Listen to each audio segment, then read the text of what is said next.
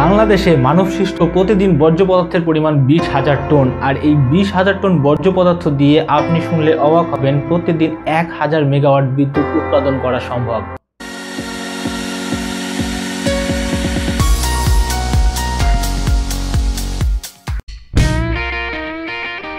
আসসালামু আলাইকুম ভিউয়ার্স, আপনারা দেখছেন আপনাদের চ্যানেল এবং আপনাদের সাথে আছি আমি ইমন। আজকে যেমন কথা বলছিলাম বর্জ্য পদার্থ নিয়ে, বাংলাদেশে কিন্তু বর্জ্য পদার্থভাবে রিসাইকেল করা সম্ভব এবং এইটা থেকে কীভাবে বিদ্যুৎ উৎপাদন করা সম্ভব।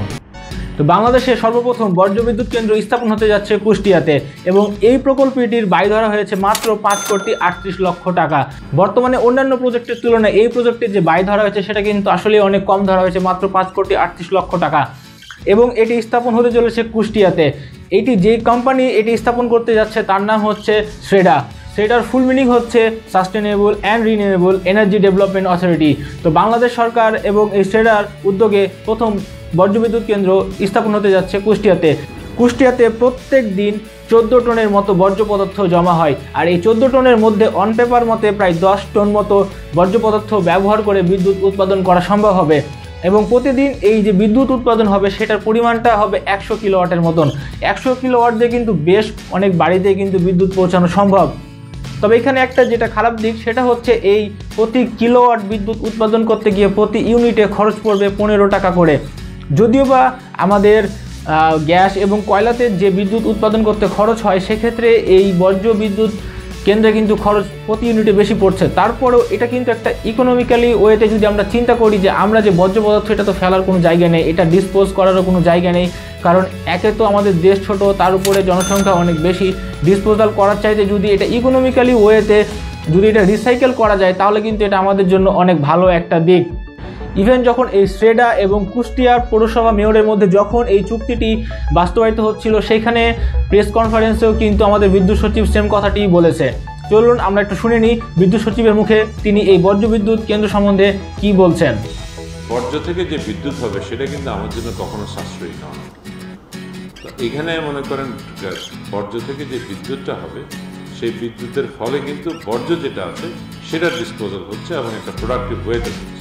অ্যাজ লাইক গ্যাস এবং কয়লার মতো বর্জ্য বিদ্যুৎ কেন্দ্র কিন্তু অলমোস্ট সেম ক্যাটাগরির মাধ্যমে কাজ করবে বা সেম ওয়ার্কিং প্রিন্সিপালেই কাজ করবে। সেখানে কী হবে যে এই যে বর্জ্য পদার্থ যেগুলো আছে এগুলোকে অনেক বেশি টেম্পারেচার প্রায় 850 ডিগ্রি সেলসিয়াস তার চাইতে বেশি ডিগ্রিতে বার্ন করে স্টিম উৎপাদন করা হবে এবং সেই স্টিম দিয়ে টারবাইন ঘোরানোর মাধ্যম দিয়ে জেনারেটরের মধ্য দিয়ে গিয়ে আপনার বিদ্যুৎ উৎপাদন করা হয়।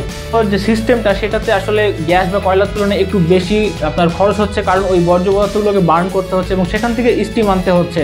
তো এই বর্জ্য বিদ্যুৎ কেন্দ্র থেকে যে বিদ্যুৎ উৎপাদিত হবে এইটার কিন্তু সম্পূর্ণটা কিন্তু কাজে লাগবে না। এখান থেকে যে এই ওয়েস্টেজ থেকে আরও ওয়েস্টেজ আসবে, এর মধ্যে আপনার 5% ওয়েস্টেজ আছে যেটাকে ফ্লাই অ্যাশ বলে। এই ফ্লাই অ্যাশটা হচ্ছে আপনার চিমনির মাধ্যম দিয়ে বাতাসে মিশে যাবে এবং 2 নম্বর যে ওয়েস্টেজটা আছে সেটাকে বলে আপনার বটম অ্যাশ। এটা হচ্ছে বটম অ্যাশটা এরকম যে আপনি যদি 100 কেজির আপনি করেন 100 কেজি বর্জ্য পদার্থ যদি বিদ্যুৎ উৎপাদন করেন এর মধ্যে 5% আপনার ফ্লাই অ্যাশ হয়ে যাবে আর 20% মতন হচ্ছে আপনার বটম অ্যাশ। এই বটম অ্যাশটা কিন্তু আসলে নষ্ট হয়ে যাচ্ছে না বা এটা কিন্তু ডিসপোজাল করার দরকার পড়ছে না, কারণ আমরা এই বটম অ্যাশটা দিয়ে কিন্তু আমরা আমাদের ইন্ডাস্ট্রিয়াল এলাকায় কাজে লাগাতে পারবো। এটা দিয়ে আপনার বিভিন্ন ধরনের ইন্ডাস্ট্রি বানানো সম্ভব হবে, বিভিন্ন ধরনের জ্বালান কোঠা বানানোতে কিন্তু এই বটম অ্যাশটা কাজে লাগবে। তো এই ছিল আজকের এই ভিডিওটি। আশা করি ভিডিওটি আপনাদের অনেক কাছে অনেক ইনফরমেটিভ হবে এবং বাংলাদেশ সরকার অবশ্যই একটি ভালো উদ্যোগ নিচ্ছে আপনাদের এই আমাদের সৃষ্ট বর্জ্য পদার্থগুলোকে একটু ইকোনমিক্যালি ওয়েতে আপনার ডিসপোজ করার ক্ষেত্রে। তো এই ছিল আজকের মোটামুটি ভিডিওটি এবং ভিডিও ভালো লাগলে অবশ্যই লাইক করবেন, কমেন্ট করবেন এবং শেয়ার করবেন, কারণ এই ধরনের টেকনোলজিক্যাল ভিডিও আমি প্রতিনিয়তই আমার চ্যানেলে নিয়ে আসি। আপনারা অবশ্যই আমার চ্যানেল সাবস্ক্রাইব করবেন এবং সাবস্ক্রাইব করে বেল বাটনে অল করে রাখবেন যাতে আমি ভিডিও আপলোড করার সাথে সাথেই আপনারা সেই ভিডিও নোটিফিকেশান পেয়ে যান। সাবস্ক্রাইব করতে কোনো ধরনের কৃপণতা করবেন না। ভিডিও ভালো লাগলে অবশ্যই ডিসলাইক করবেন, ভিডিও ভালো লাগলে লাইক করবেন, কমেন্ট করবেন এবং শেয়ার করবেন। সবাই ভালো থাকবেন, সুস্থ থাকবেন। আল্লাহ হাফেজ।